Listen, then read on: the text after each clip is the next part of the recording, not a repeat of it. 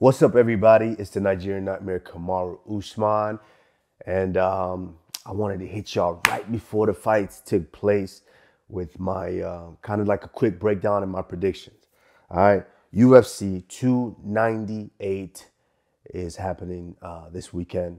Alexander Volkanovski taking on Llia El Matador Topuria. Guys, I'm going to get to that main event real quick, but there's a lot of fights on this card. There's going to be a couple fights that I'm going to skip just because there's no odds on the fights yet. And these are newcomers. A lot of you may not know them, but, you know, obviously watch these guys. These guys could be future contenders in a short period of time, you know. But there is one fight on the early prelims that I want to touch on, and that's the Andrea Lee versus Miranda Maverick. This is a really, really good fight. Both ladies, I feel like they're kind of in a similar place in their career. Have had some wins, have had some losses, but they're kind of in that telling point. Andrea Lee is still ranked number 15th, and Miranda Maverick is trying to, I guess, grab that number from her. So based on what they're good at, Andrea Lee is very good at defense. Her Muay Thai is good. Once she gets going with her Muay Thai, she really kind of starts to put it on. And Miranda Maverick is I think is a little bit better at kind of mixing the things, mixing all the different styles together. And I think she's a little better at finding a way to win a fight. So I think right now the odds are minus 205 for Miranda Maverick. I do think it's a little slimmer than that, but I'm gonna go with Miranda Maverick here. I think she could find a way to win that fight. So I hope she does, but we'll see. All right, we're gonna skip next couple of fights. We're gonna jump into the prelims. This one's a quick one. The Brendson Riberio taking on Zhang Mingyang from China. Mingyang, 16 first-round finishes. I believe his striking is amazing. He's kind of a killer. So I'm gonna go with him. I don't think there's no odds on that fight yet, but I think he can get the job done. Moving on to the next fight, we got Carlos Vera taking on Rinya Nakamura. Now, Nakamura, I believe, is the champion from, I want to say it's the China Ultimate Fighter or the road to the UFC from China. One of those competition. I'm not sure which one it is, but I think I've seen him fight. And this guy is he's a killer. He's a destroyer. He's very, very aggressive, very, very good striking, good solid base. So I'm going to go with Nakamura to take that fight. Moving on to the heavyweight bout, we got Rogerio de Lima taking on Justin Tafa, the big boy. And Marcos de Lima is a minus 148. I think this one's kind of a pick 'em. He's number 15, taking on Justin Tafa, who's trying to jump in the rankings. This one's a really, really good fight. De Lima's been around. He's got that experience. But Justin Tafa, good Muay Thai, very, very heavy hands. And honestly, I think Justin Tafa might be able to pull this one out. I do think actually, no. Don't be mad at me. I'm going to go with De Lima here. Knowing your back is up against the wall, you need to win this fight. He has the grappling. I don't think we've really seen that grappling from Justin Tafa. So I do think De Lima has to find a way to win this fight. And if he's still at American Top Team, I'm sure they're trying to let him know this is the path of least resistance here to win this fight. So I'm gonna go with De Lima. Moving on to the featured prelims, I think this is the sleeper fight right here. I do think this probably could have been on the main card as well. This is Amanda Lemos, number 3, in the women's strawweight division, taking on Mackenzie Dern, who everybody knows. Mackenzie's kind of been that poster child in that division for a while, and this is a banging fight. Both are black belts. You could argue that Mackenzie's a bit more decorated there in that realm, in the jiu-jitsu realm, but I know Amanda Lemos packs a punch. If she hits you, you're going to feel it. And I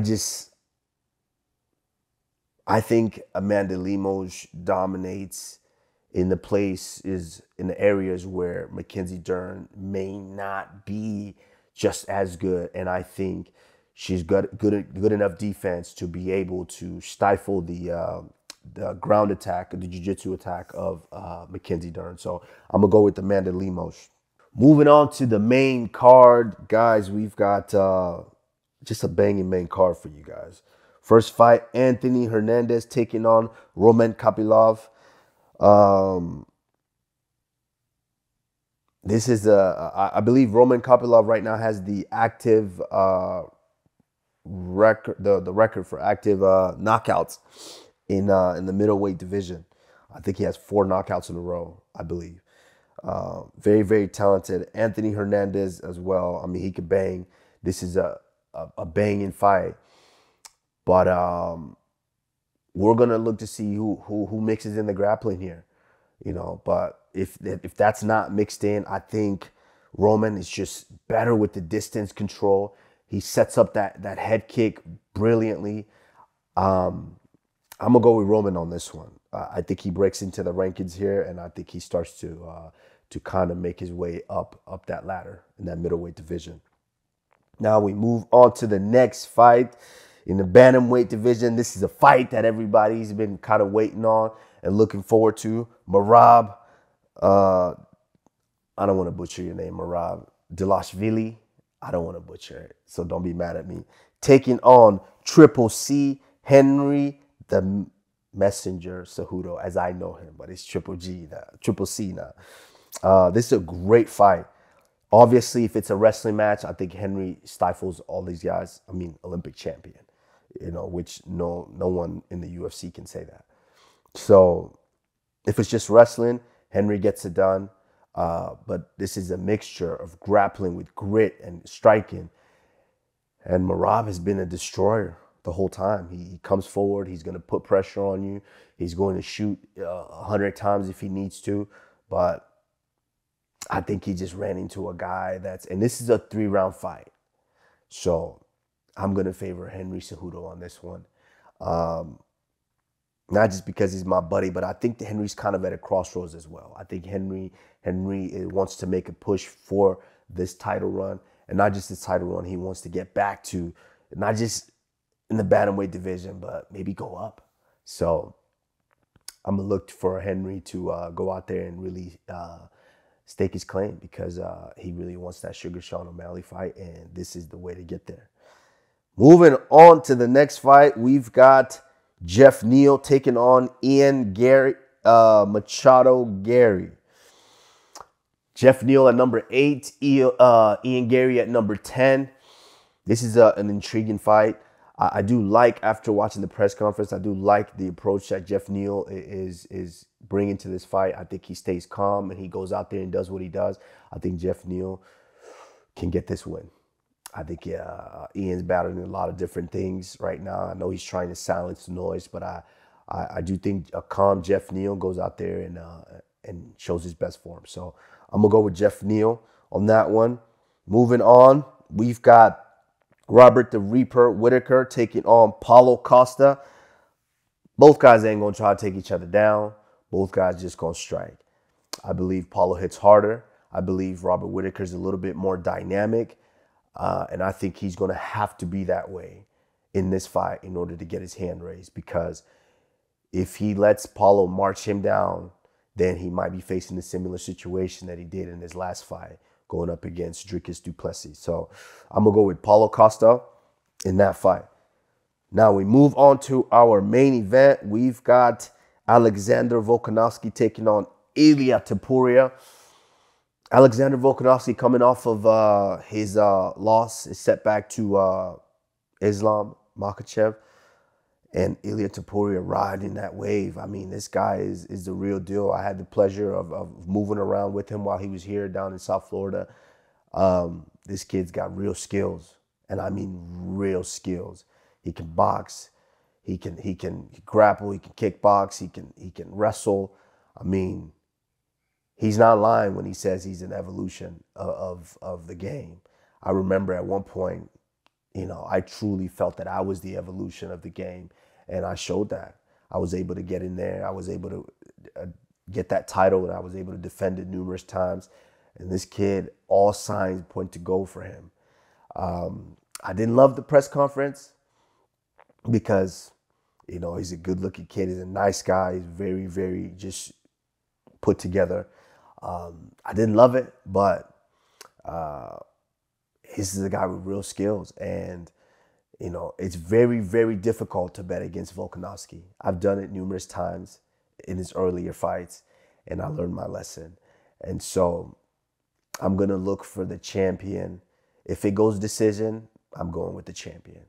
But if this fight is stopped early, I think Topuria is going to have to put himself in those positions to take those risks. And he's got crazy combinations. If I had to pick gun in my head, I'm going to have to go with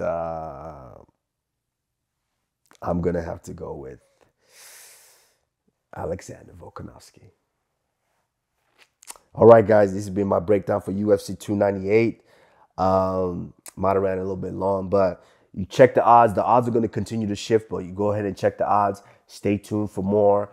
And, you know, repping that shirt, Niger United, you know, for my One Fantasy Football League. One Future Football League, excuse me. So, guys, follow us on Instagram, like, subscribe. And guys, let me know if you want more of a breakdown. I would love to do more of just a technical breakdown on a specific fight. So you guys go ahead and let me know down there in the comments. All right.